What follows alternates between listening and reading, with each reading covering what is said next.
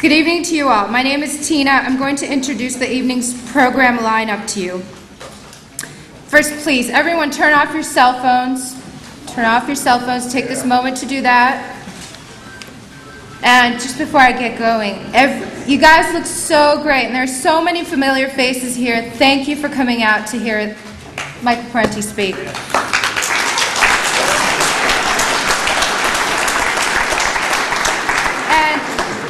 Thank you for being a part of this collaborative effort between the Union of Progressive Iranians, Michael Parenti, and KPFK. UPI is grateful to KPFK for sponsoring this event. I'm sure most of you are already aware of KPFK's commitment to broadcasting alternative voices through listener-sponsored, totally commercial-free radio that can also be heard.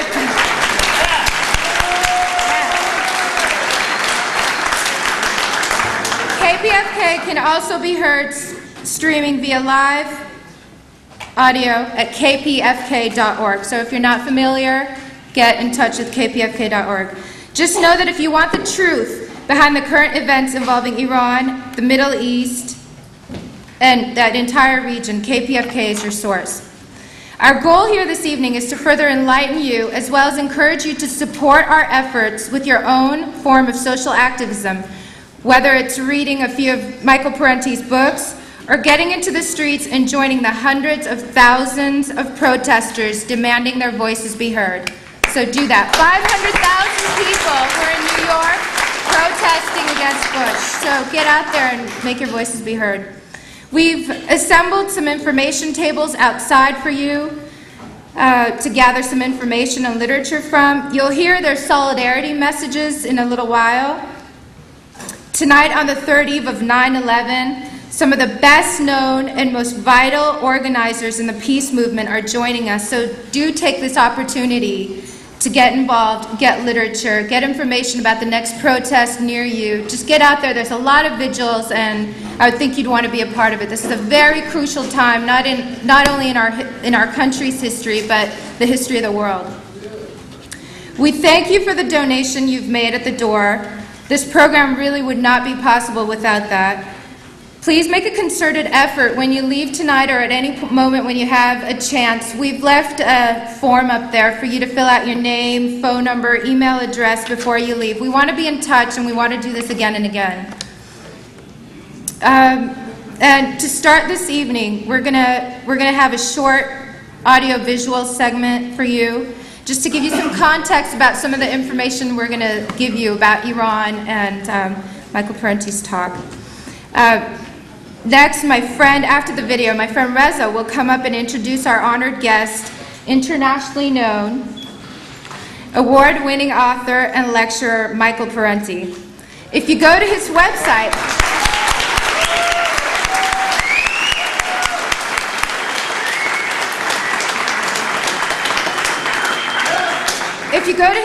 at michaelparenti.org, you will see a list of at least 18 books and countless lectures to peruse through. An excellent and easy website to use. I highly recommend it, and it'll just help the activist in you come out because there's so much there. And most recently, his book titles, Super Patriotism and the Assassination of Julius Caesar. You should check those out. Very worthwhile. Those are two separate. Those are two separate books. I know that. Those are two separate books. Buy both. Buy both. Following our keynote speaker's talk, we'll be doing a question and answer session. You'll have a chance to interact with Michael Parenti and a few other members of our Union of Progressive Iranians. We're going to do a panel up here. We'll also arrange a table for Michael Parenti to sign your purchases. There's very few copies here tonight, so if you're interested, get into that line right away when we wrap. So let's get started. We're going to have Patrick do a solidarity message from all the tables outside. Thank you, Tina. Okay. I'm Patrick. I'm with the Green Party and also the Glendale Peace Division. Could you come up on the slide? I cannot hear you. Ando, live mic, please. We're recording. We're recording, so please come up here. Well, I have to pass the microphone to people, so. Well, let them go up there. That one you can record it. Here? He says try it. He says try it now. Can you hear me now? Okay, well, since we need to record, I guess I'm switching over to a different set of microphones. Now can you hear me and record me? Okay, great. All right. Wow, what a nice crowd. This is great. Maybe they can step up and Okay. Yeah, maybe so. First on our list is Sacco with the International Action Center, but I think he may be busy helping to coordinate. Oh, there he is. Okay. So if you could welcome Sacco. Again, he's with the International Action Center.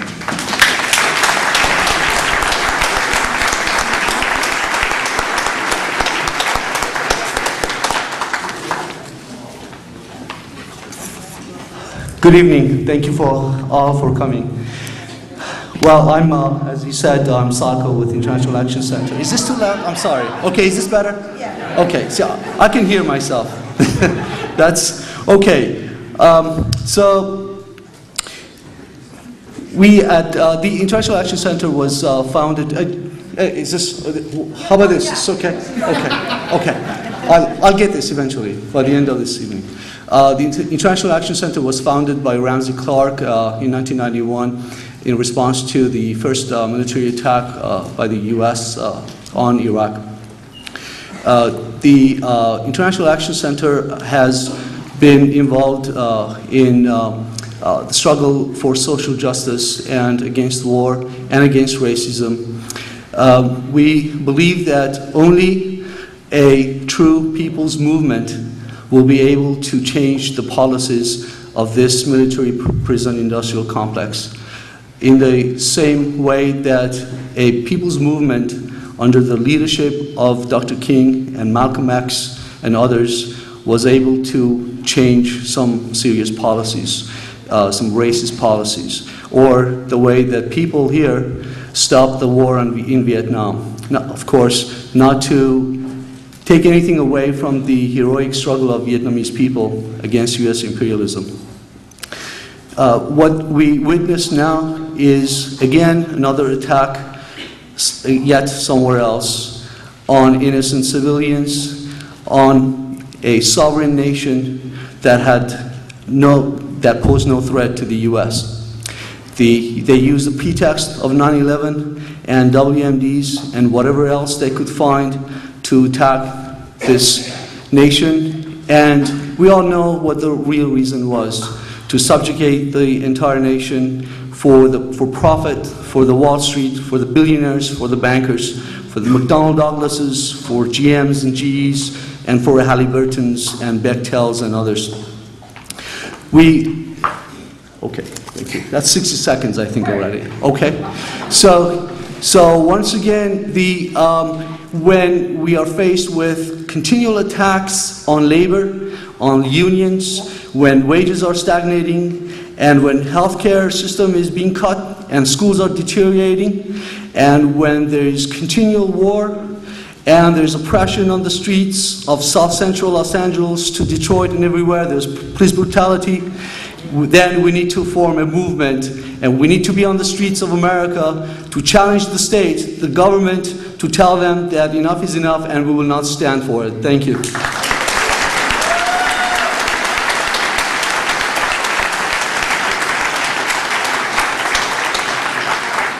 Okay, great. Next we have John, who is a co-coordinator with the Los Angeles Million Workers March. Do I have that right? That's right. Okay, great. Thank you. Thanks. I'll be brief because I got 60 seconds to be brief. You know, these sanctions, now the U.S. is talking about putting sanctions on Iran, and we know how deadly those sanctions are, and how terrifying that is. A prospect, and that this parallels the attack on workers here in this country. But there's a big fight back against the attack on workers here in this country, a strong fight back from labor. And it's called the Million Worker March on October 17th in Washington. There's going to be a Million Worker March endorsed by the National Education Association, 2 million member, the AFSCME Districts 37, 125,000 members, American Postal Workers Union, 300,000 members, on and on and on, central labor leaders, local union presidents, a big list of folks. And it's the union movement saying that they want to put a demand on these politicians who refuse to take us out of Iraq, who refuse to give us health care, who refuse to give us a decent opportunity so that our children can grow and have a decent future. That's what the demands are, and these demands are something like national health care, national living wage. We all have to fight for this. What the Million Workers March is, it is a structure for the fight back, a structure of the movement, to build the movement on the foundation of labor. That sleeping giant labor in this country is waking up, and we should be a part of it. And there's a table back there. You can sign up to help, to volunteer, to support it, to get some people over to Washington. We're going to be very active, so I hope everybody will come. There's a meeting Tuesday, September 14th, this Tuesday. There's going to be a kickoff and fundraiser for the Million Worker March. Hope to see everybody there. There'll be leaflets out there, and I probably forgot something, but that's it.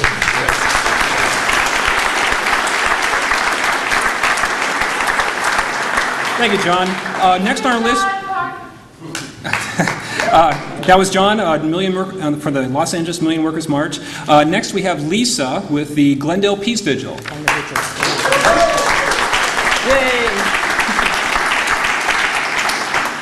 I'm Lisa Lubo, and I'm with the Glendale Peace Vigil. 2 years ago, across the Southland, something happened that had never happened before. People in at least 135 different neighborhoods in the Southland went down to their local corner and started demonstrating against the war in Iraq, as well as the Patriot Act and a number of other peace and justice issues. For decades, people have fought traffic in LA, as well as the fact that everybody's got a different idea of what the issue is, the strategy is, and the truth is. With the Vigil movement, people took initiative in their own ways on their own corners, and if they didn't like what somebody was doing on one corner, they went to another corner. Today, the Vigil movement is going strong. There are still at least 50 vigils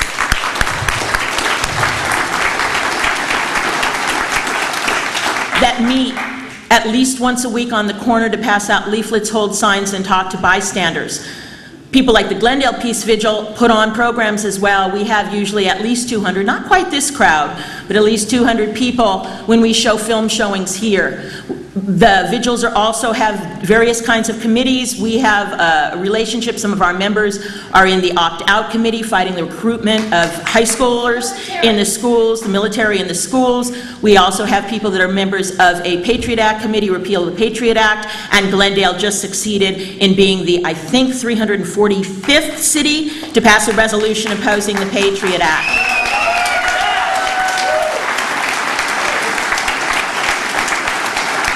It happens because people like you realize that you don't need to have a whole lot of people and a large structured organization. Any one of you can take an article you like, put it on a flyer, go down to the corner and start handing it out and meet a couple of other people. The Glendale Peace Vigil, last point, Patrick, the Glendale Peace Vigil on October 15th in this auditorium at 7 o'clock will be showing one of the best films I've seen called Hijacking Catastrophe, 9/11, Fear, and the Selling of the American Empire. And it is a wonderful documented portrayal of the evolution of the neocons and their policies overall. I hope you all will be here. We should have a sign-up list for the Glendale Peace Vigil out there, but if not, let me know or one of the other vigilers know. We'll be glad to put you on the mailing list. Thank you.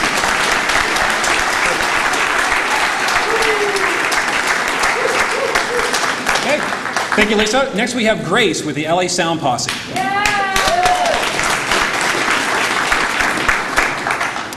Hi, I'll make it short. I'm Grace with the LA Sound Posse. What we do is we record talks and events that deal with social justice issues, and in fact, we're recording tonight's event. We make it available for free download on a website. We also anti-copyright our talks so that if you get a copy, just like the transmission of cassette tapes to help overthrow the Shah, if you get a copy of our CDs, we welcome you to burn copies and share it as widely as possible. So please check out our table in the back. We have flyers and we have several CDs of Michael Parenti's, as well as one dealing with Stephen Kinzer's report of the first coup in Iran, which is recorded by two recordists here tonight, Mansour and Anna. Thank you.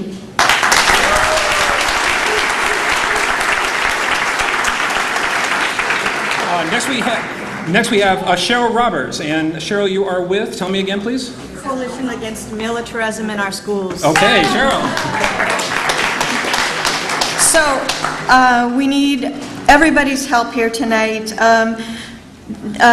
No Child Left Behind has mandated that the schools are required to give out personal home contact info of all of the students, especially juniors and seniors. And it's also been mandated that the kids be given an opportunity to opt out. But the unfortunate part is that virtually nobody knows about it. It's typically hidden on the school handbook on page 95 and nobody mentions it.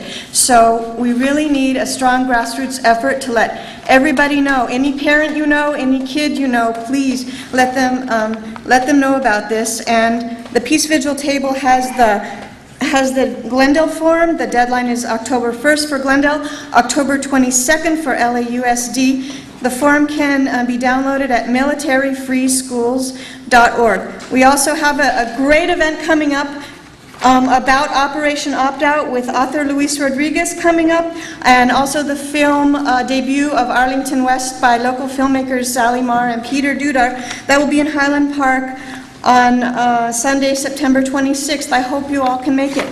Thanks. Thank you, Cheryl. Also, Lisa quickly asked me to announce that the Glendale Peace Vigil does meet every Friday from 5 to 7 o'clock. I was neglected. Brandon Broadway. Okay. Next we have Philip with the Green Party.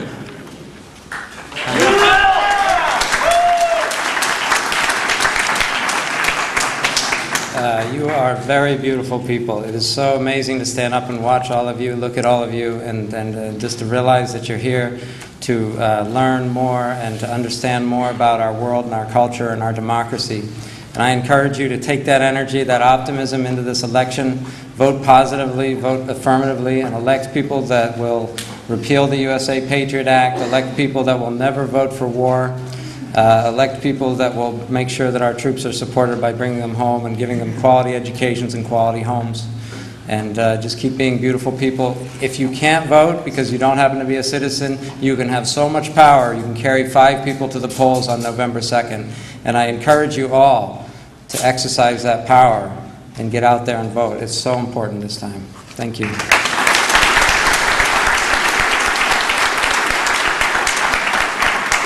Okay, thanks, Philip. Ralph Nader. Okay, well, we can talk about politics after the show if you like. We have a table in back. Okay, so after Philip, we have Henry with Libros Revolution. Salam Che Khabar. I'm Henry. I got a book table here from Libros Revolution. I just want to highlight 2 things. The revolutionary worker, if you're looking for truth in a time of war, lies, and patriotic hype, you can't afford to miss a week. And the new video, Revolution, Why It's Necessary, Why It's Possible, and What It's All About with Baba Vakian. Yuri Kochiyama, a lifelong activist who spent World War II in an American concentration camp, said, with what the world is going through right now, this moment is crucial and liberation must be international. We must stop U.S. imperialism. We must create a vision of that just and equitable world and collectively work to make it a revolutionary reality. This speech needs to be heard by others. It could take many more people onto the path towards world liberation. Marbar Imperialism.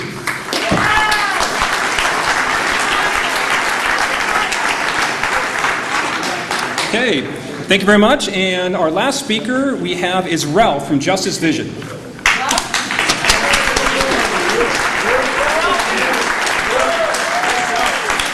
I belong on the other side of the camera, but I'll try this. Anyway, I do Justice Vision, Democracy University video series. We do 8.5-hour compilation tapes, so this might be one of 5 events that you'd get on a tape for $5. So you get a lot for a little, and we also provide tapes for the fund drives at Pacifica. We've just put together from some of the stuff that we've been given permission, some of the stuff we've taped ourselves.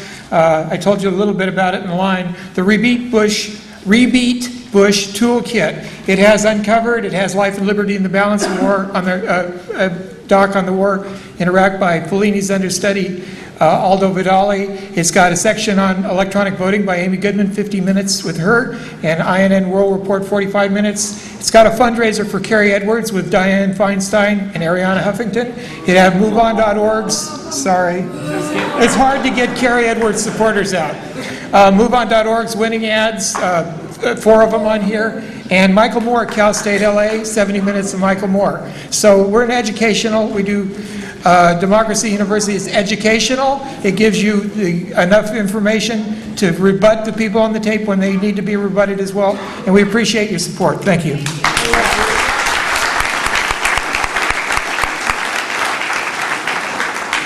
Thank you all for making your solidarity speeches. We've all learned so much from you. So next, we're going to have, is that funny? Is that funny? Okay.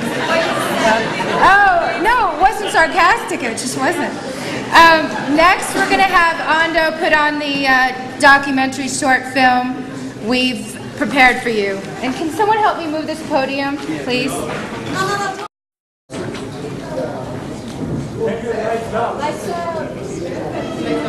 Ralph, shut off your light. Ralph, light. In prisons, to women and children, and in terms of the civil liberties of the population of Iran, which is being continuously and systematically abused by Islamic regime. I had been active in left organizations in Iran long time during the Shah. At that time, I was captured at high school and sent to prison for a year because I supported the nationalization of oil against British Petroleum. In fact, I was part of the student opposition at that time. In 1953, the elected government of Mossadegh was overthrown by CIA conspiracy and British intelligence. Both actually got together and used military force to overthrow this government and re-establish the dictatorial form of regime by the Shah. He was in the power for 27 years. We were in the revolution against Shah. We wanted to change. We wanted to have a democracy in our country.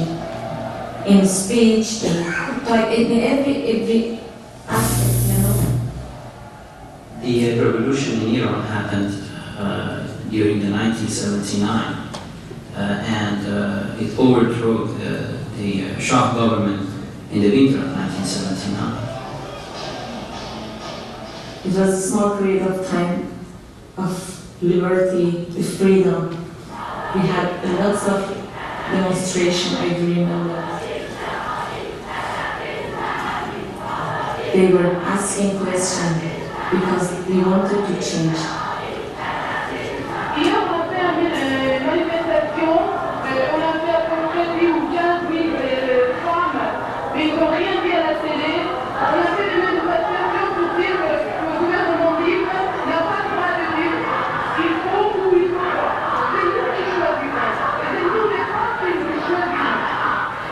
I was arrested for numerous times. I was beaten yet free. The rule of the Islamist force was not yet total. The direction of the revolution changed, and these ideas of freedom and democracy were betrayed. And unfortunately, we ended up with another dictator, Ayatollah Khomeini. The government used mainly intimidation tactics to intimidate the opposition groups into a state of calm or a state of obedience.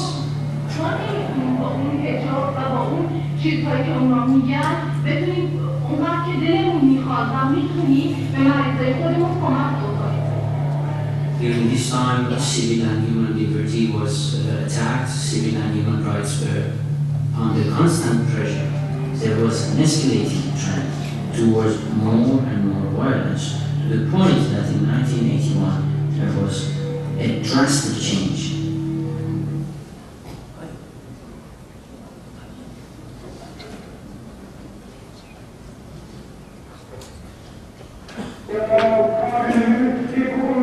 mutuality, tied in a single common destiny.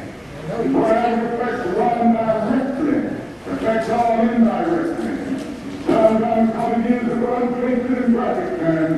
No man is allowed in inside himself. Every man is a piece of the continent, a part of the man. And then he goes on toward the end to say, any man's death diminishes me, because I am involved in mankind.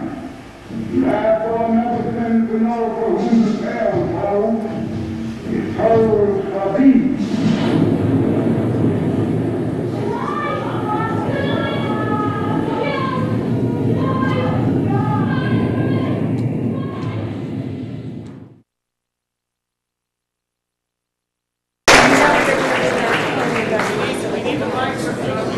We didn't set up our mics.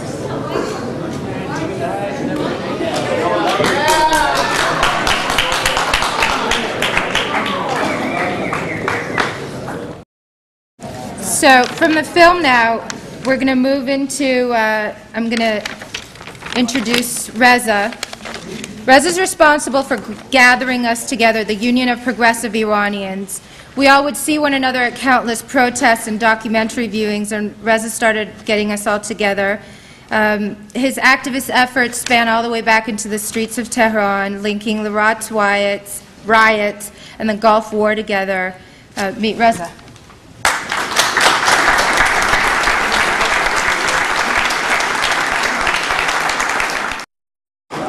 Yeah, I really make it short. On the behalf of Union of Progressive Iranian in Southern California, we take this great opportunity to give out thanks and appreciation to one of our international heroes. One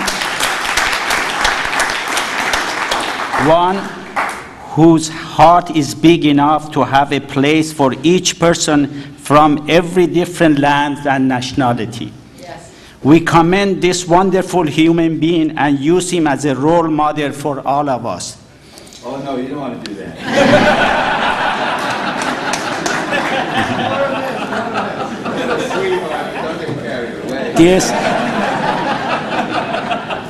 This is the epitome of international sentiment, and you, Dr. Michael Parenti, stand side by side with the people from around the world, which has in fact immortalized yourself. And we are therefore honored to be associated with you.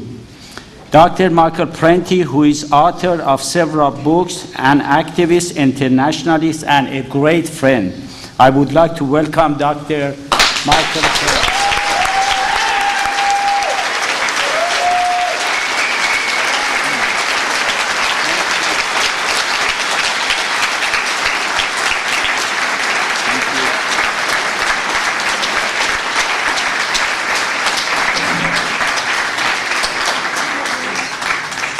Thank you. It's always embarrassing when the applause you get before you speak are longer than the applause you get after. So we don't. But, well, before you leave, let me get a few words in here. I wanted to talk about empire, because there's an enormous disparity between what empires actually do and how they're represented in history, and even how this one is represented today, as you know. How they're represented by their leaders and their chroniclers. Okay, there's the mic. Empires, I noticed, are actually presented to us as creations of peace. They're even named after peace. Pax Romana, Pax Britannica, and there's even Pax Americana. That is, this is a period of peace where one rule prevailed over the world. Empires are represented as bringing stability, justice, and prosperity to their subject peoples. They're represented as selfless things, large impersonal organizations that bring order where there once had been disorder. Edward Gibbon, who wrote the great masterpiece, politically terrible book, but it's great to read anyway, the Decline and Fall of the Roman Empire. He gives a perfect he gives a perfect example of the mythology of empire. This is what he says about Rome. I quote this in my book, The Assassination of Julius Caesar. I have some of this. So these are crib notes from the book, all right. But he says, the obedience of the Roman world was uniform, voluntary, and permanent. The vanquished nations blended into one great people, resigned the hope, nay, even the wish of resuming their independence. The vast Roman Empire was governed by absolute power under the guidance of virtue and wisdom. Yeah, right. Yeah. See, not a word here about an empire that's built, an empire of shattered armies, sacked towns, enslaved prisoners of war, mercilessly overtaxed populations, slaughtered herds, raped women, burnt crops, whatever else. 1877, John Morley, an English political leader and writer, talks about the British Empire. We have had imposed upon us the unlucky prowess of our ancestors. By the unlucky prowess of our ancestors. I should translate that sentence, that what I've said so far. Meaning the power and the efficacy of our ancestors has imposed upon us. See, empires are never pursued ruthlessly and carved out and all that. They're just imposed on people. It's fine we have an empire here. So, we have had imposed upon us by the unlucky prowess of our ancestors the task of ruling a vast number of millions of alien dependents. We undertake it with a disinterestedness and execute it with a skill of administration to which history supplies no parallel. You see, and that's interesting by calling them dependents, because in fact you are working these people to death. You're expropriating from them. They're supporting your luxuries and your incredible surplus wealth with their labor and deprivation. But you call them our dependents. You reverse the roles. You say, we are taking care of them. Empires are sometimes represented as unintentional conglomerates, the product of unconscious circumstance. And there's an awful lot of that in political thinking in America today. That it's all unintended consequence, that it's all mix-up, foul-up, lack of information. Oh, what do you have, a conspiracy? You think they're actually thinking about these things? Deliberate. But it's unconscious circumstance. The British Empire, when I was a kid, I heard the British Empire was put together in a fit of absent-mindedness. How the hell do you put an empire together in a fit of absent-mindedness? Cyril Robinson, a British historian, says that, and a classicist, I take him to task in my book on Caesar and the Roman Empire, and the Roman Republic, actually, I wrote about. Robinson says the same thing about the Roman Empire. He says, it was perhaps almost as true of Rome as of Great Britain, that she acquired her world domination in a fit of absence of mind. And we hear that today about the United States, that the United States was reluctantly thrusted onto the world stage as world leader. They were thrusted into the role of world leader. They never say who did the thrusting.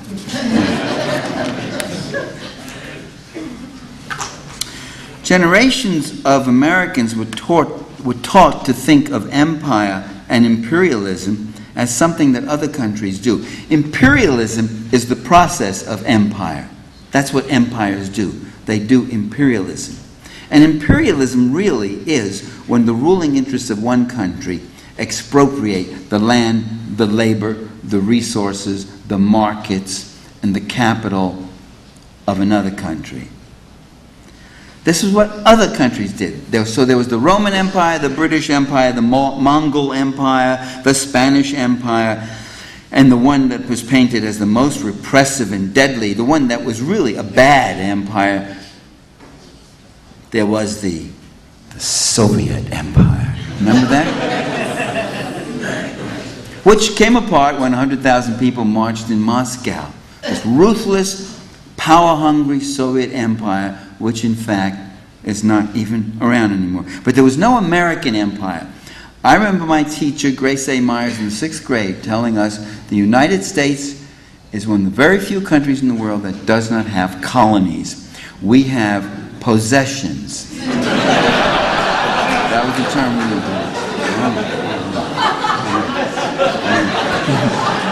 We have, and we had maps on the wall in PS 85 in New York City. Alaska, it was then, it wasn't a state, and Hawaii, and they were called territories. We had possessions and we had territories. We didn't have colonies. We weren't colonialists. This denial was made easier by the innovation of neo-colonialism or neo-imperialism. Almost a half a century before the British thought of doing it in India, the Americans were doing this in the Sandwich Islands, better known to you as Hawaii, and then later on doing it in Cuba. Puerto Rico. And Puerto Rico. No, not Puerto Rico. They didn't do it in Puerto Rico. Puerto Rico is a possession. It's a commonwealth. Compañero. They did it in Cuba. They said, they went to the Cubans and they said, listen, we stole you fair and square from the Spaniards, but it doesn't look so good. We're a republic, and it doesn't look good. We have colonies and all that. So we're going to give you your independence. And you're going to have your own flag. It's going to be red, white, and blue. You get only one star because you're just a little island. You have your own presidente, you're going to have your own Congress, you have your Guardia Civile, we'll train and arm and show them how to beat up and kill your citizens, the ones that get out of line and all that. And you have your own money. You don't have to put George Washington on it. You can put Jose Marti, anybody you want. We're flex. We're flex. You can put or this general, that general. You can put Cubans on your own money. And all we are going to have in exchange is we will own your sugar industry, your tobacco industry, your nickel minings, your oil refineries, and we control all your imports and exports, and your tourist industry. But you're independent now. There you go. That's what neo-imperialism is, where you give the country the accoutrements of independence while you control that country's land, labor, natural resources, and wealth. Or the better part of it anyway. But why should the U.S. be called an empire, some said? Isn't it enough to call it a superpower? But it's a superpower that exercises that power through direct and indirect intervention into the affairs of these countries to actually change their developments, to actually rob them of their futures and change their future, change their interior conditions, their political arrangements, their social institutions. Well, why are there these empires? Why do these people do this? I already answered the question, I think. But it's interesting. You can read all sorts of accounts about empires, and you can read all sorts of accounts about empires in general and all that. And nobody asks the question, but why do they arise? You hear descriptions, and the Mongols came down through here, and this happened here, and then they went into this country, and they took that and all. But why do they do all this? Why do they exert themselves in this way, killing large numbers of people? Is it just all about conquest? Is it conquest for conquest's sake? Power for power's sake? Actually, no. Power is mostly an instrumental value. Very few instances in history where they pursue power just for the sake of power. Oh, individuals climb up the power ladder, fight up the greasy pole, fighting their way up the greasy pole, as Disraeli called it. They want office, they want fame. But the actual policies they have to pursue also involve something else. There are real material interests at stake. Plunder, tribute, resources, markets, expropriating the land, the crops, the cheap labor, or as in ancient times, not so ancient actually, even still today, the slave labor. The UN report shows it must be about 24 countries where slavery still exists in one form or another. Empires are enormously profitable for the ruling class. Empires are enormously costly for the common populace. We see that today, right this time, right now that's happening. The war in Iraq is not a failure. The war in Iraq is very profitable for certain people. It canceled every foreign concession and contract with China, Russia, France, Malaysia, Italy, Brazil. And every one of those concessions now belong to American companies, and they're taking out billions of dollars of oil. It's very profitable. It's also very costly for us. $166 billion in less than a year we are going to have to pony up to pay the cost of repressing those people. And they don't care it costs so much because we're paying the cost and they're skimming the cream on it. And that's why you shouldn't say the way John did up there, John Stockwell, my friend. He shouldn't say, he's always in that bad habit, and a lot of people do that. Howard Zinn does it, Chomsky does it, so many of them. We did this and then we did that, we did this. It's not we, there's no community of interest we have in this empire. We're among the victims too.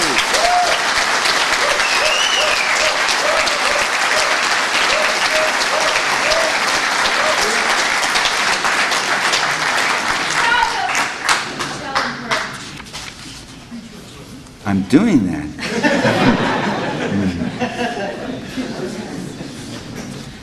And the empire feeds off the resources of the republic. That's what the empire feeds off. That's what sustains the empire. And every gun, every plane, every Humvee that gets blown up, every missile that gets fired there, that's just that much less for school funds, and that much less for public hospitals, and that much less for human services and all. And that's okay with them because that's just what they don't want. They want a big deficit. A deficit is a way of privatizing the public budget. That means a larger and larger chunk of every tax dollar you have goes to rich creditors. We are borrowing money from the people we should be taxing. It's a very rational system. That's why you have conservatives racking up these huge deficits. Ronald Reagan came in with an $800 billion national debt. The national debt is the accumulation of yearly deficits. A deficit is when the government pays out more than it takes in. How can it do that? By borrowing money from rich creditors. The same people whose taxes you cut, you now go to them and borrow money. It's a safe form of investment for them. Full faith and credit of the U.S. government backs their money, and they can put it in, and they can collect enormous amounts of interest on it. The bigger the deficit, when Reagan left office, that national debt was at $2.5 trillion, from $800 billion to $2.5 trillion. Today it's upwards of $6 trillion, and George Bush is running $500 billion a year practically, or more. They want to do that. It absolutely subverts the public budget. They know that the military budget is untouchable because they just got to tell people this keeps you alive against all those evil threats, and so it's going to come out of human services. It also then serves the function then of cutting back on human services. That slime bag, Alan Greenspan just the other day started talking about how we got to cut back on Medicare and Social Security because of this deficit. You see, so this is where it's going. Well, so there's people who live very well off empire. I thought we were going to see this film on most of the day tonight. We didn't see it. But I remember I ran into an Iranian woman just a few years ago. She'd lived very well under the Shah. She left after 1979 when the Shah was booted out and all that. And she talked about things, and she seemed like a very intelligent, sensitive woman. So I said, well, what was life actually? Because I had Iranian grad students at Cornell back in 70-something. And they would talk, when it came up the question of the Shah, all I saw was in newspapers, the Shah, the great modernizer, the Shah, friendly to the West, the Shah of Iran, the Shah, the Pahlavi, well, what great guy, a modernizer, all that stuff. And these students would start, when I talked about, I raised the question of the Shah, they would get livid. I mean, the Ranger Party, they said, hate him, we could kill him. And they start telling me stories of a friend, a cousin disappeared at the airport, the Savak torturers, and this and that. I said, I don't hear about any of this in the U.S. media. This Shah who gets his picture taken with every American president, with Senator Kennedy, with all sorts of political leaders and all that. This Shah is something more I'm not hearing here. And then they overthrew him. So I said to this very nice lady, I said, what was life under the Shah? And by the way, these students were from pretty good families. I mean, affluent families themselves. You don't go to Cornell Graduate School from Iran unless you got some bucks. And so I said, what was life like under the Shah? And she said, perfect. Perfect. And you know, as I got a description of it, I put it together. It was perfect. She was rich. She had a state. She had a country place she went to. She had a small army of servants who you pay a few pennies a day because they're so desperate to have to work hard. And she paid no taxes. One of the things Mossadegh did was he tried to tax rich Iranians. And they tried to confiscate their property if they refused to pay the taxes. Well, that's the class. She was of that class of empire. They exist in all these countries.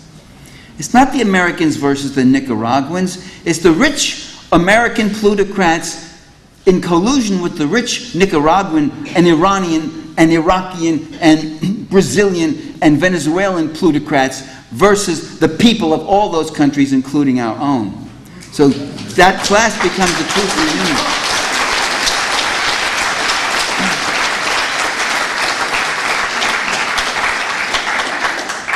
In recent years, it's actually become respectable for conservative pundits to say that we have an empire. Grace A. Myers would be shocked. My 6th grade teacher would be. But you actually hear them saying this. And you know, having the power, if I understand them rightly, since we have the power, this gives us a sense of entitlement. We're the strongest nation in the world, and we have every right to act as such. You hear them saying things like that. Meaning you can go and whack anybody who's weaker than you. We're an empire with all the obligations and opportunities and responsibilities of empire, and we better get used to it. Sometimes it's not an entitlement, but a reluctant obligation, a mantle thrown on our shoulders by history. I already told you that one about it's just been thrusted on us and like that. Now, since World War II, the U.S. government has given some $240 billion in military aid to train and equip millions of troops and internal security forces and police forces in some 100 or more countries. Why? Not to defend them from outside invasion, since very few of them were ever threatened by attack from neighboring nations, but to protect. I mean, Honduras wasn't attacking El Salvador. El Salvador wasn't ready to invade Nicaragua. Nicaragua wasn't going to attack Mexico.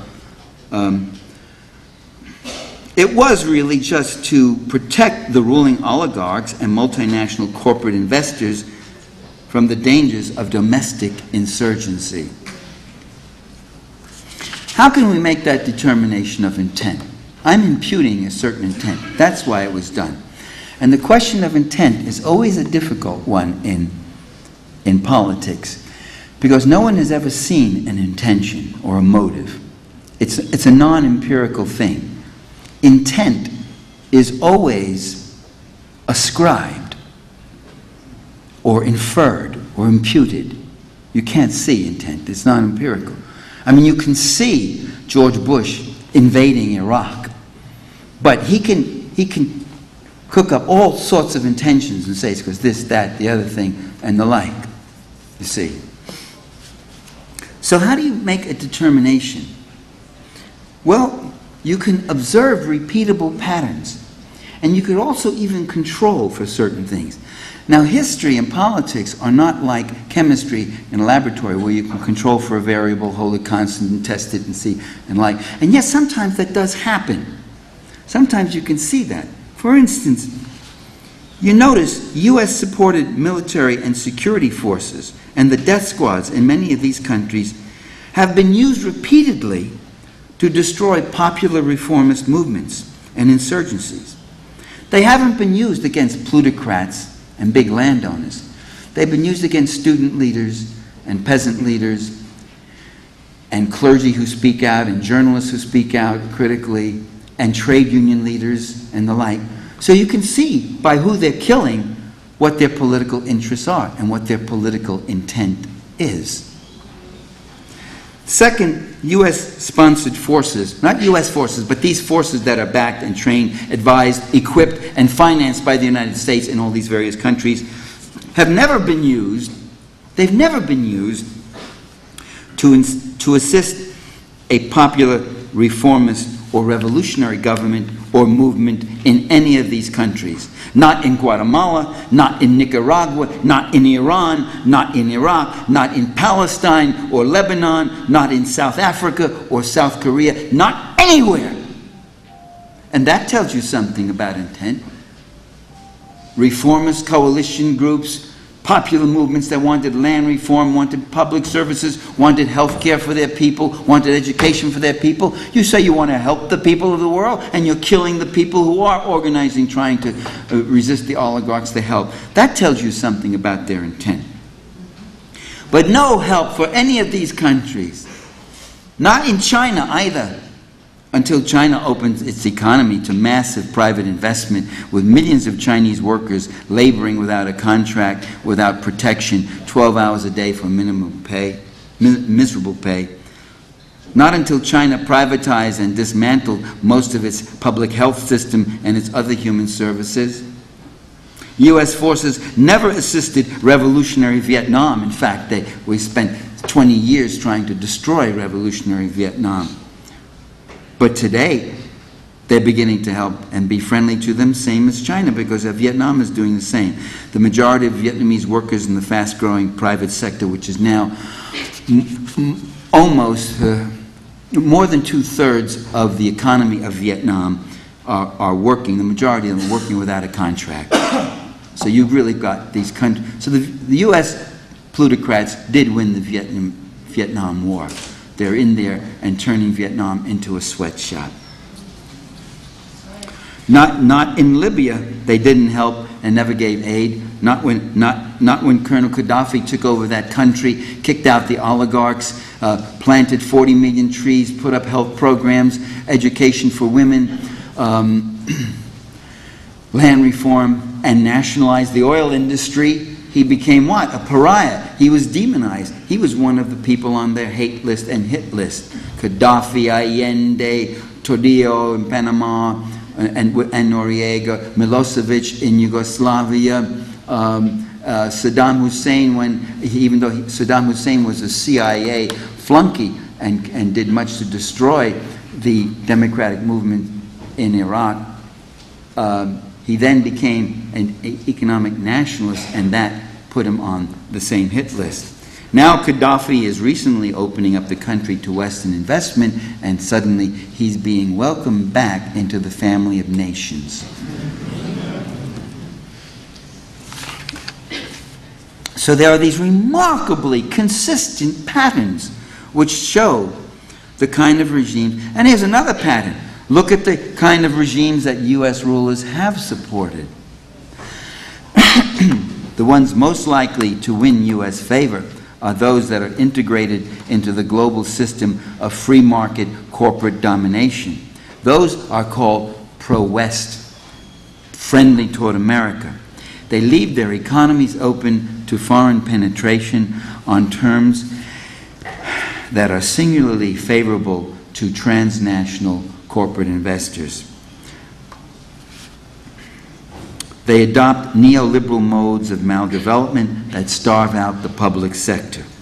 Chile under Pinochet, the Philippines under Marcos. That's okay, I got water. It's not water, my voice is just giving way. Zaire under Mobutu, supported Mobutu, who plundered, they estimate, $4 or $5 billion out of Zaire. Now the Congo. Never a harsh word for him. The CIA was always at his beck and call because he opened up the country completely to the foreign investors, completely on terms favorable to them. Cheap labor, no taxes, no pollution or environmental controls, nothing like that. Anything you want to do, anytime, do it. Peru under Fujimori, South Africa under apartheid, Saudi Arabia and Kuwait under feudalism, Turkey, Pakistan, Nigeria under police state autocracies. I said that we can't experiment and test hypotheses as in a laboratory situation, but you see how you can actually do control. Sometimes you actually do get a test where a variable is removed from the picture, and you can rerun a test. That does happen in history sometimes through the force of events, and that puts intent and motive to the test also. Thus, for instance, for decades, we were told that the United States needed enormous military budgets and military bases around the world to contain the Soviet communist menace that threatened to encircle and devour us. So, U.S. militarism was an innocent reactive necessity born of communist aggression. That's what we were told. Some of us argued otherwise.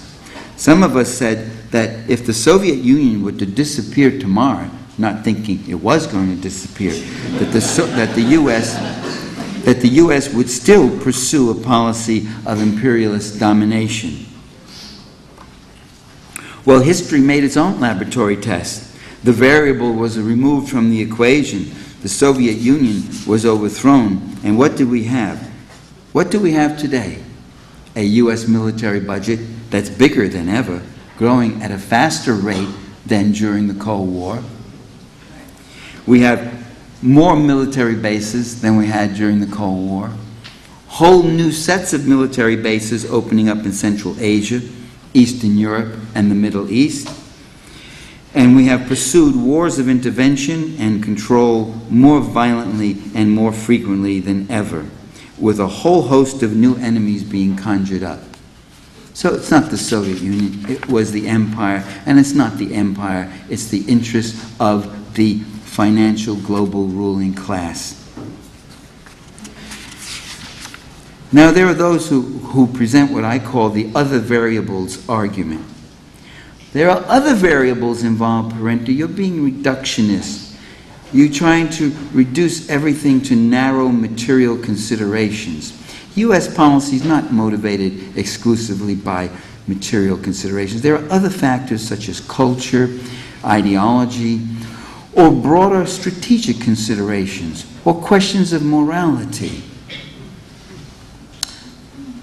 The Western intellectual world, the U.S. intellectual world, is overpopulated by people whose primary dedication is to deny, or at least diminish, the importance of material interests by conjuring up these other considerations.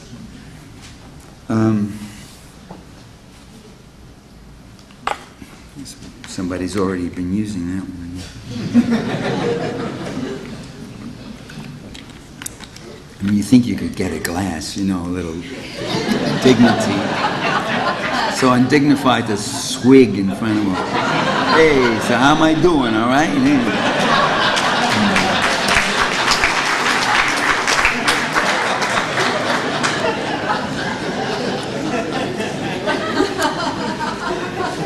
Grazie, grazie mille. Well,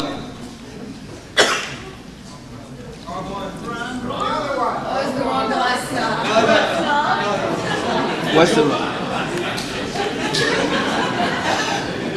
This is the one with the other water, and I know what I'm doing. I can see them both much better than you back there. We never said, those of us who are urging people to consider a class analysis, that class interests are the only thing that motivates political protagonists, but it's a major, powerful one. So could we talk about it once in a while? To show that something is central or very important does not oblige us to prove that it's the only thing that's ever in operation in any political or historical context. That's not true. We don't have to do that. And why are we to assume that these other factors, such as culture, ideology, ethnic identity, gender oppression, or morality, are themselves separate and apart from material forces? They too are influenced by material forces. Why must we assume they're supposedly exclusive or in competition with class interests and power? Culture is mediated through material morphology and often shaped by dominant material interests. Culture is not something that's mutually exclusive of economic forces. Much of what you call culture is elite-dominated, propagated, and imposed on us. To the assertion that intervention is not motivated by narrow economic interests, but by broader strategic interests, the policy wonks like to always bring that word in. Oh, it's a strategic interest that brings us there. It's not the oil, it's a strategic thing. Because that area is so strategically important, the Middle East. I said, yeah, what makes it so strategically important? It's the oil. And when you develop oil when you find oil in Antarctica, that'll become strategically important too, if it's not melted down and we're all dead from it.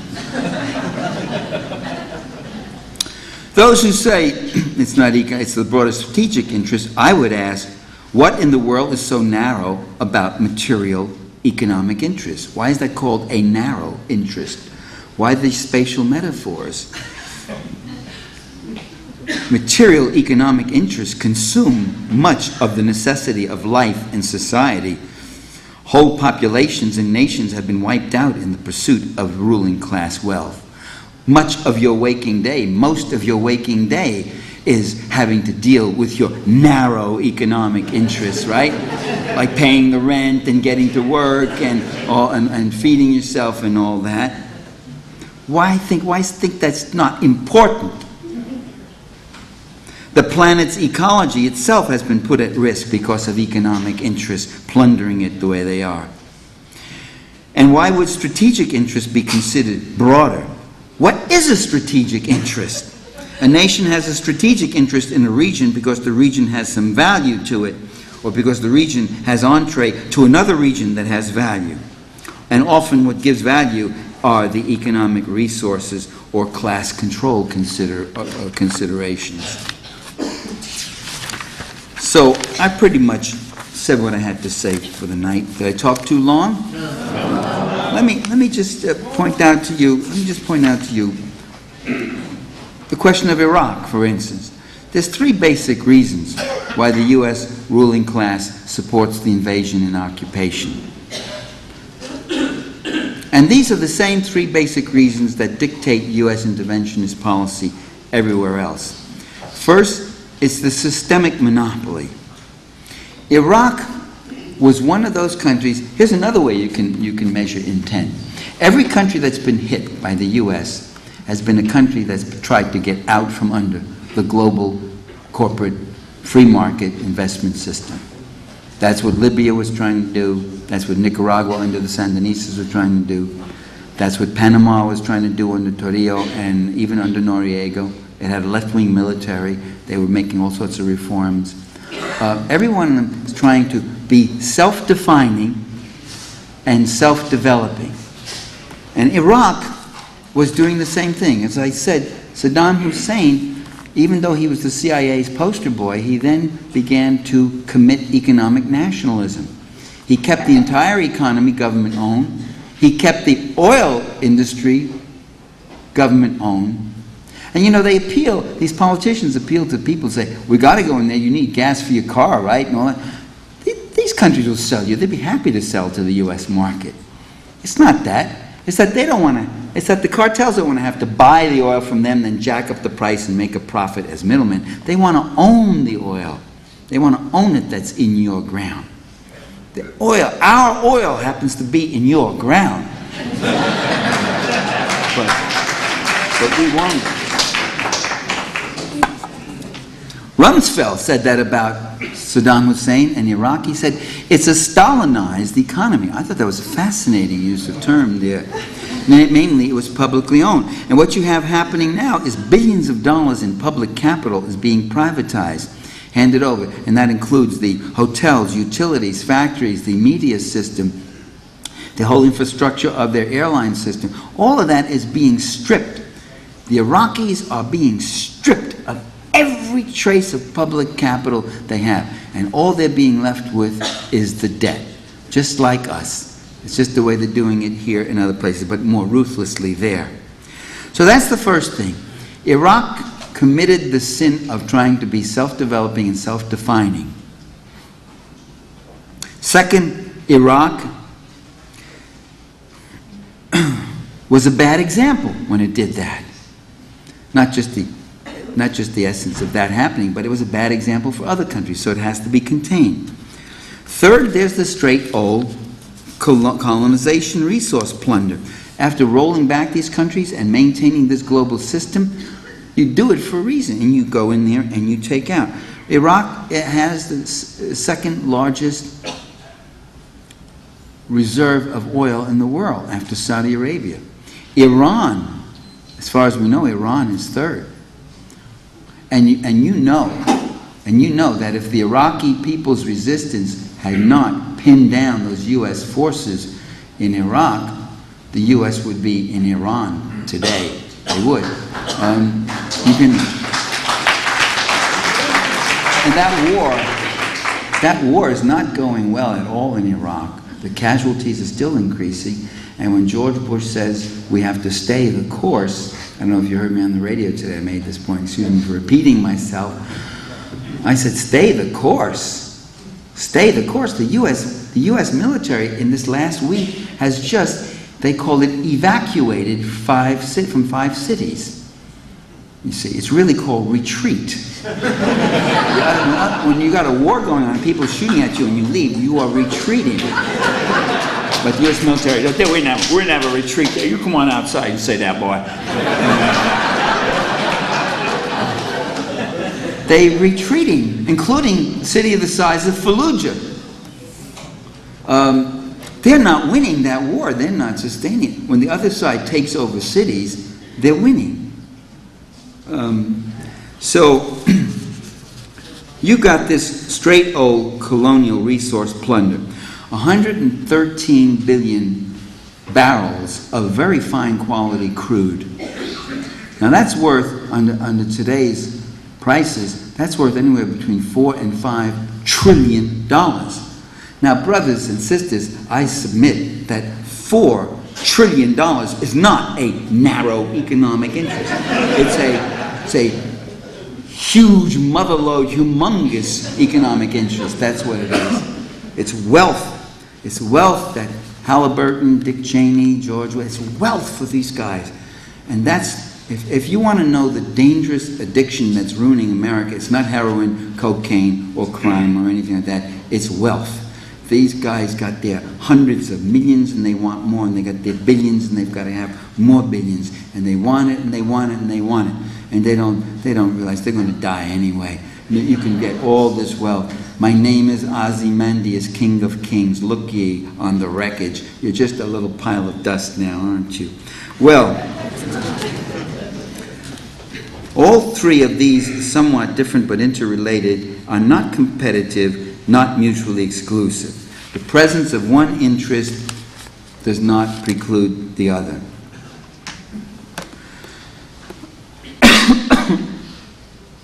And why would we say that moral considerations are mutually exclusive and they cancel out these economic realities and these class power realities? Sure, they parade moral professions. All nations, all leaders, all movements, all individuals believe in their own virtue, think they're operating from the highest viewpoint. And the ruling class mass line in this country just talks about our virtue and tells the people that we are so virtuous. We're here to help these poor downtrodden people. We're here to help these poor people in the Middle East, self-government and democracy. I mean, here are civilizations that have been around for 6,000 years, and we're going to show them how to live and show them how to do these things. And they leave out the fact that Iran had a democratic movement and had a parliament back in 1950. They forget to mention not only Iran, but Iraq had a democracy. That's right. They were perfectly capable, they perfectly well knew how, and it would have been a very successful country. And it would have had a great standard of living and a great democracy if the U.S. hadn't gone in there with using Saddam Hussein to destroy them, as I've already discussed. So, No ruling empire stands naked in its ruthless expropriation. They all adopt the self-justifying, non-falsifiable ideological gloss, which some of their leaders and proponents may even believe. They may even believe, sure they believe, yeah, we're doing this. This is helping, this brings prosperity, this is good for everybody. Saddam Hussein was a torturer, but you know, it's very easy for them to do that. Benjamin Franklin talked about that. He said, man is such a creature of reason. When he wants to go out and do something, he'd always find a reason to justify it, you know?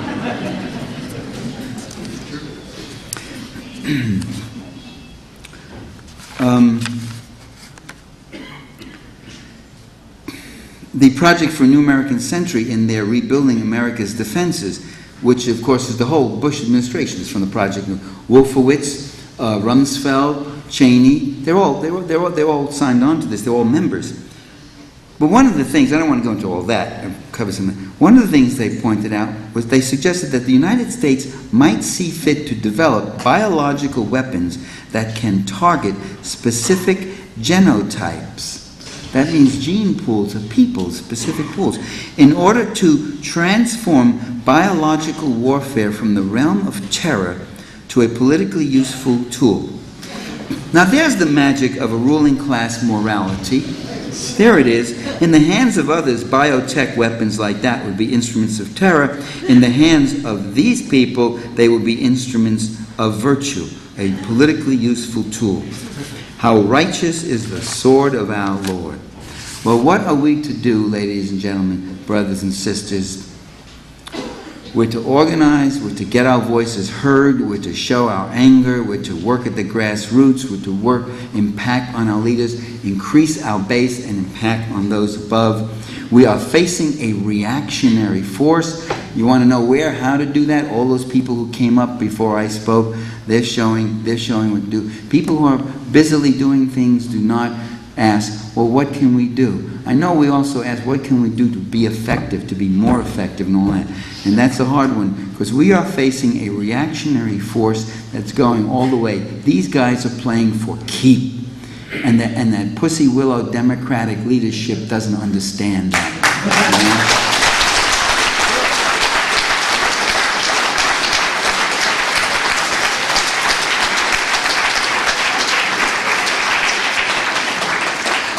I saw John Kerry quote, it was some time back, but he said, well, when all of this is over, George Bush and I will probably sit down over a six-pack and have a whole debate about the Patriots versus the Rangers. And I'm going,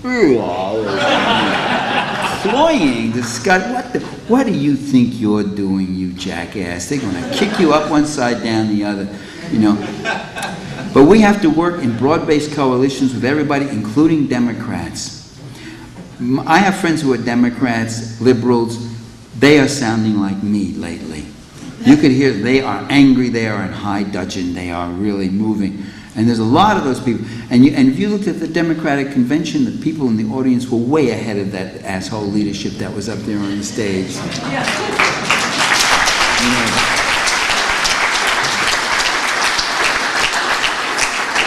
Every time I think of the Democratic Party, I think of Oscar Wilde. Oscar Wilde, when he came, made his trip to America, he landed in New York and people said, oh, you got to go visit Niagara Falls, or you got to go up to Niagara Falls. It's one of the wonders of the world. It's one of the great wonders. So Oscar Wilde went up to Niagara Falls and he took one look at Niagara Falls and he said, Niagara Falls is the second greatest disappointment that American brides experience on their honeymoon.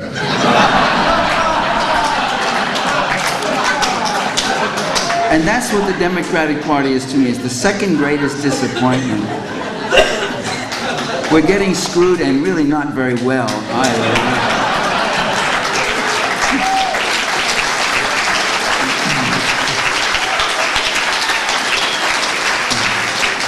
So, brothers and sisters, don't mourn, organize, agitate, keep fighting. The people are the substance of power. If there is a really determined movement, and that was one of the mistakes of the Democratic Convention, we're going to dilute it, water it down, and that will attract the undetermined voters, undecided voters. When did you ever attract undecided people by watering it down and feeding them pablum? You've got to get them by organizing, mobilizing, bringing the intensity and the feeling and the urgency and showing what the issues are. And not only just this issue, and that issue, but showing how these issues are all linked. The people who are bringing you disaster here are also bringing you disaster there. And they're doing it for those same class interests. So don't mourn, organize. Thank you very much.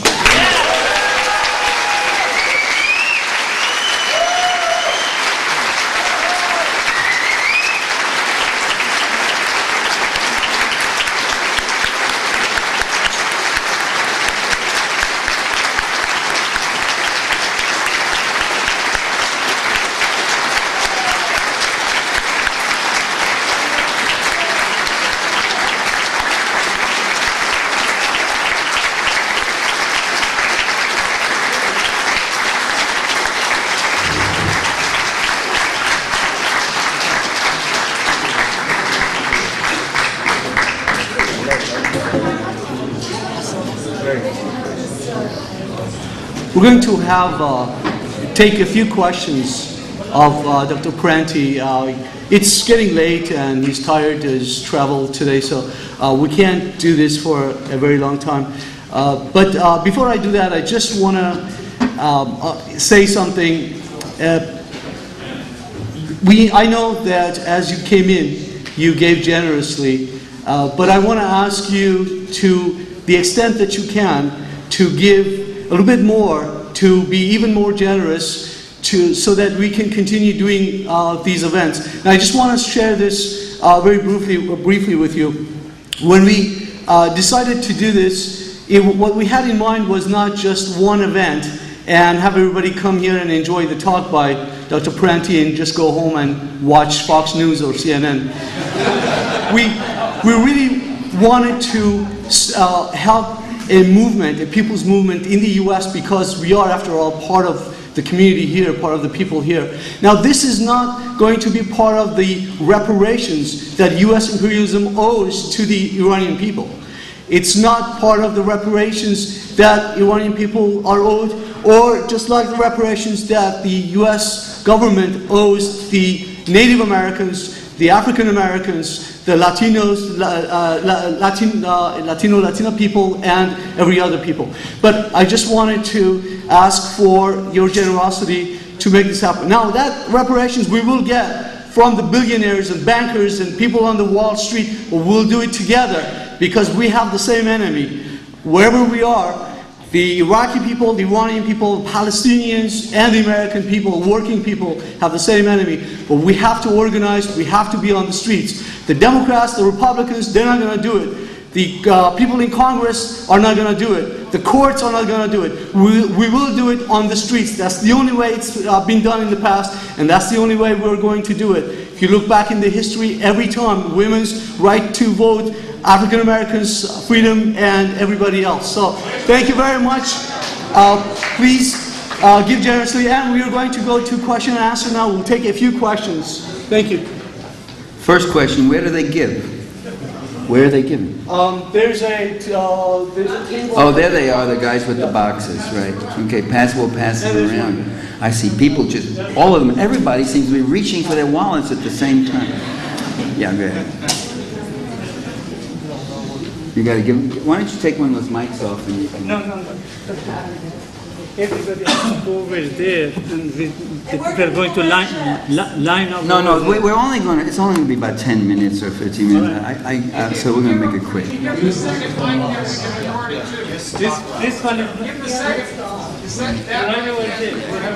This one. So anybody who has questions, please line up here. There's a microphone. You can ask your question. We can't do this for too long. Just maybe 2 or 3 people. I'm just going to take 2 or 3 questions. I said organized. I really mean it now. So really.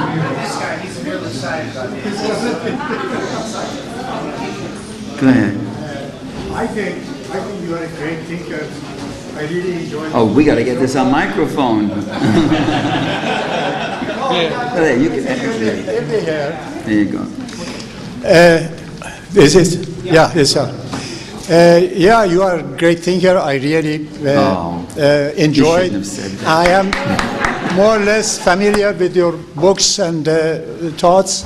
Yes. There's a but in this sentence, right? Yeah. But, go ahead. Yes, you told us about the great problem that we have in the world. Yes. But, and you say that we have to protest, we have to movement and all of that. But what are we going to do about that? This is the problem. I may want to just say a few words about this, just a suggestion. With the growing technology and increasing efficiency of production, this means that we have to have even higher rates of growth of production. 3–4% perhaps is not enough these days for keeping our employment high enough. We have to even grow higher. This will give to the world a growing gap Talk between into the microphone because you're losing me. It's finished. It's finished. Yeah. Sure. It's growing gap between the rich and poor with this age of communication and lots of internet and this and that. How are we going to stand this? I mean, shouldn't we try to perhaps as soon as possible take all the borders and have mutual benefit and commonwealth of nations instead of killing and cruelty among us and all of these things that I don't think. Thank you very much. That's not. I don't think that's really my analysis that the rich technological nations are going to just brutalize the poor nations. The people who are paying the price are also in the rich technological nations. The rollback, the third worldization is occurring everywhere, including North America and Europe now. You see this with Schroeder in Germany. All the social democrats in Europe, what kept them honest, what kept them serving and giving any semblance to serving the working class was the existence of communism. They had to had to say, don't go communist, you stay with us, you can get public services, you get health care, and so you don't need communism. The minute communism left, these guys snapped and they rolled back, not towards center, but even right. Tony Blair's another one, right? You see this happening in all the social democracies. So it's not that technology will give such a productive advantage to the rich nations that the poor nations will be destroyed. A lot of this technology is being exported and used. It's happening. I mean, I don't think that's the trend. That's an old one, and I don't think that's really what's happening right now. It's a global third worldization of the entire world. The question that does come up is, well, who's going to buy all this stuff if they keep impoverishing populations and keep producing and that and the other thing? There are going to be some serious crashes. You have China and Vietnam diving toward the bottom, maybe outselling Mexico and other sweatshop countries after a while. It's going to go from bad to worse to bad to worse. But there are always some people who buy. There's always some element of a middle class that's needed. People buy on debt. And people also can maintain a relative consumer level by working 2-3 times harder. That's what they're doing. So American families today may still have their refrigerators, their cars, and they're meeting the payments in the house. But today, the wife is working, the son hasn't left because he can't afford a place of his own. He's at home, so he's working. You have 3-4 people at jobs maintaining the thing. And so that's how they do it. You just work harder. You have fewer vacations, you have fewer this, you work harder for less. And the hungrier they can make you, the more desperate they can make you and divided, then the harder you will work for less. That's why people in Indonesia work for 18 cents an hour. Nobody here would take a job for 18 cents an hour. Is it because you have so much more self-respect than the Indonesians or the Haitians? No, it's because we're at a level of historical struggle where labor has operated. That's the population, the people have operated and made the kind of gains they have. That's what they're trying to undo. And a lot of our democratic leaders don't get it. They are trying to get us back to 1900, where everything is privatized, there's no public services, there'll be very little public education to speak of, there'll be no restrictions on child labor, there'll be no minimum wages. They talk about it, they say it. They say we want to get rid of minimum wage. It's not needed. Why, it's not necessary. There's no Social Security, no disability insurance, no survivor's insurance. That's what they want. That is what they are fighting for. And they're playing for keeps, and we got to understand it. Don't give them an inch. Don't trust them with a thing.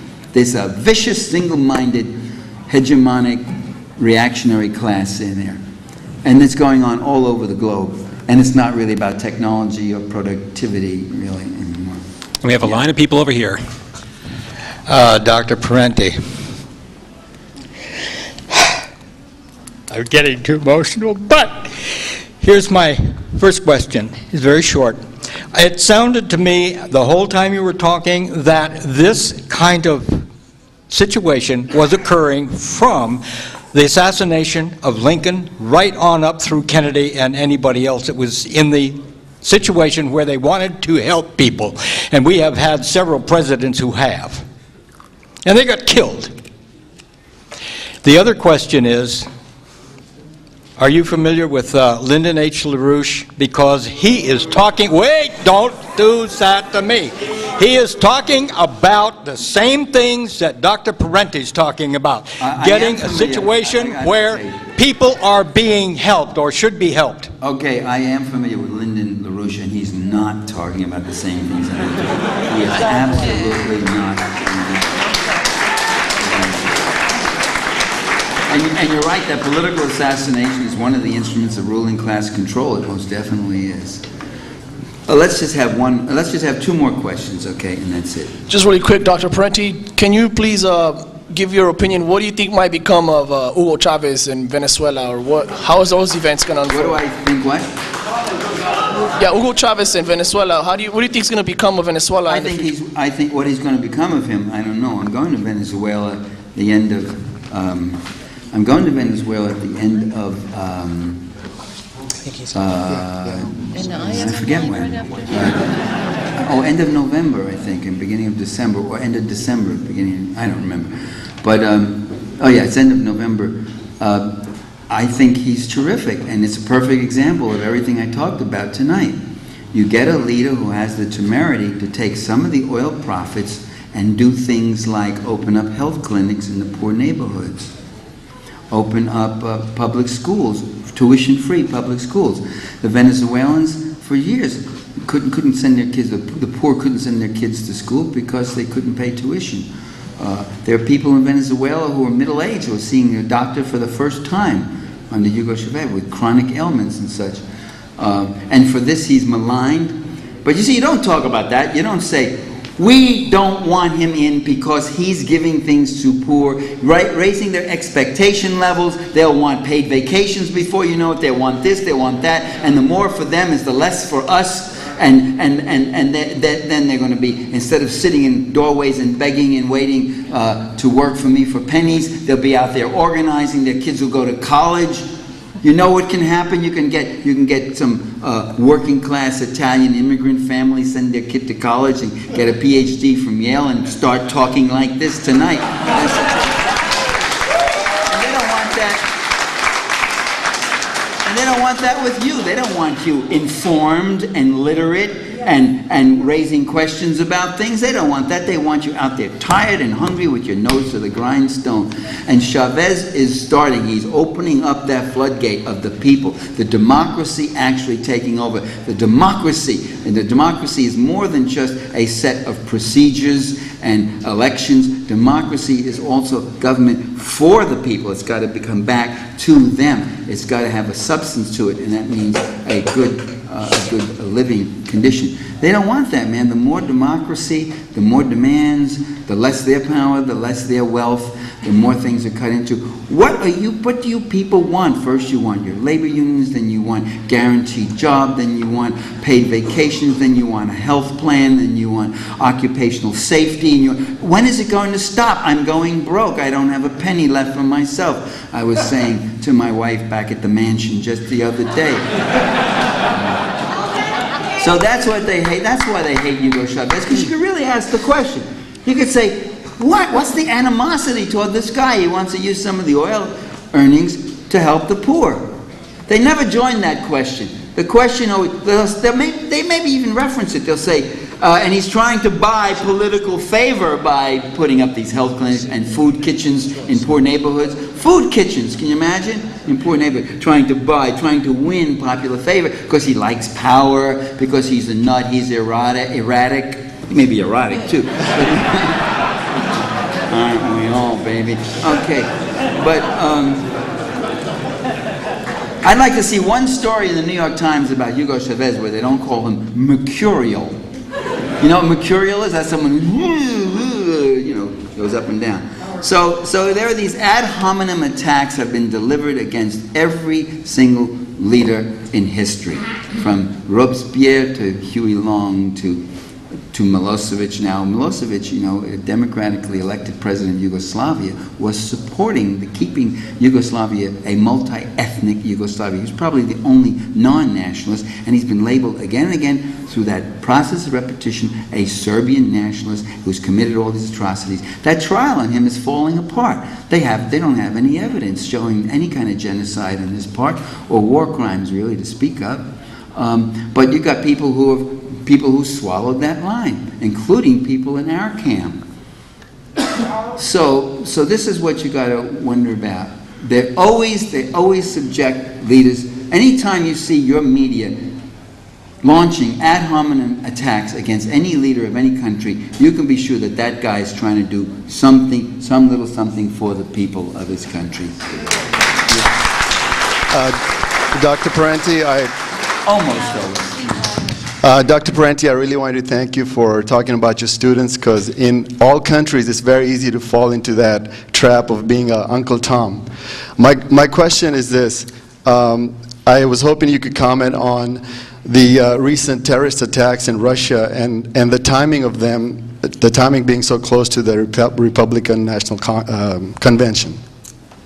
I don't think the timing was linked to the Republican National Convention because, first of all, it blows away the after effect of the convention, and I'm not sure they wanted that. But of course, it is good, right, to remind people of these terrible terror threats. I don't have any sympathy for the Chechen terrorists or any of these nationalist groups. The KLA, I saw the KLA Albanians in Kosovo killing people, and among the people they killed were other Albanians who were federalists who said we should keep our federation together and all that, and a number of Kurds who collaborate with the U.S.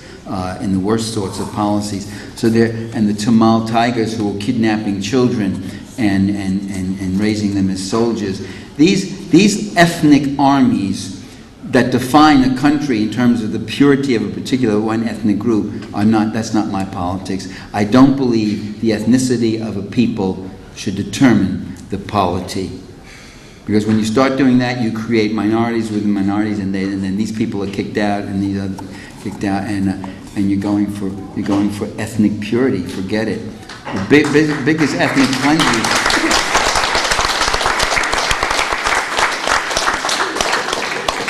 The biggest ethnic cleansers in Croatia were the Croatians, not the Serbs. The biggest ethnic cleansers in Bosnia were the Bosnian Muslims and Croatians. And the biggest ethnic cleansers in Kosovo were the Albanian KLA, CIA. That's who they were. And that's the same with all of them. So I mean, I know the Russians have been pretty brutal down there in Chechnya, and it's a kind of a situation that has no heroes to it. It's a pure low-level nationalist kind of fighting and killing all those innocent children. What's the political gain of that? In fact, there's an enormous political loss that comes from something like that.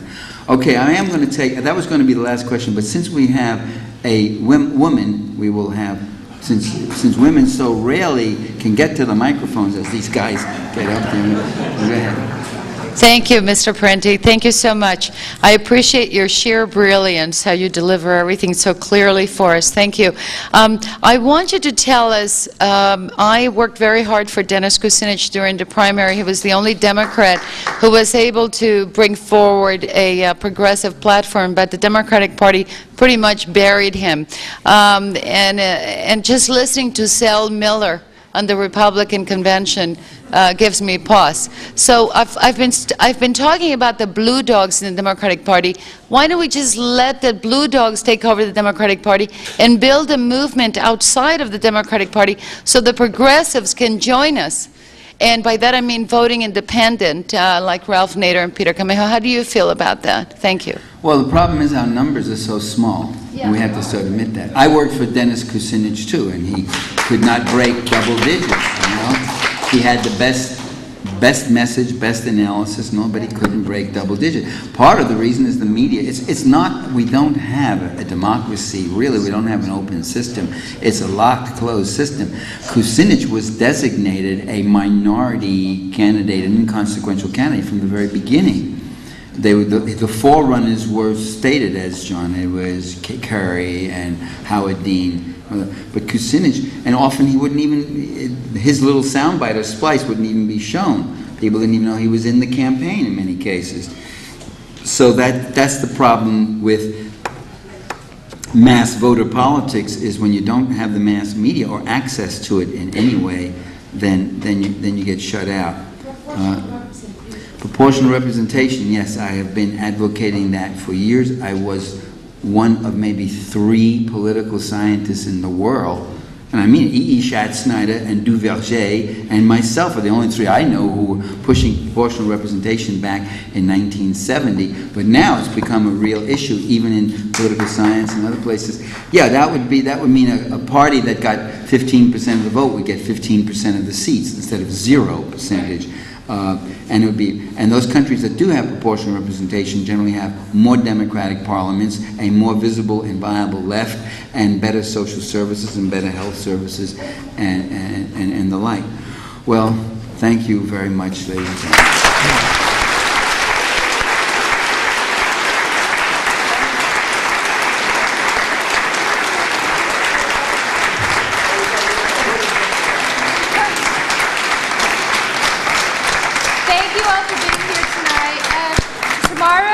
Burbank, there's going to be a film screening. It's 1:30 at McSomething Park. MacArthur Park. One line they go out. Okay. And one other thing, please. When you're exiting, try to exit in a single file line. We had some problems before with capacity, so just try to leave orderly and. Can you make that announcement? It's very important tomorrow, September 11th. Tomorrow, September 11th. It's at 7th and Alvarado. 7th and Alvarado, Los Angeles. 7th and Alvarado tomorrow, but that's not the one I was talking about. I don't know right now. There's a film screening at MacArthur at Burbank. Where's Bill? Anyhow, thank you all for tonight. Thank you, Michael Parenti. Thank you, library. See Lisa in the orange shirt. Lisa in the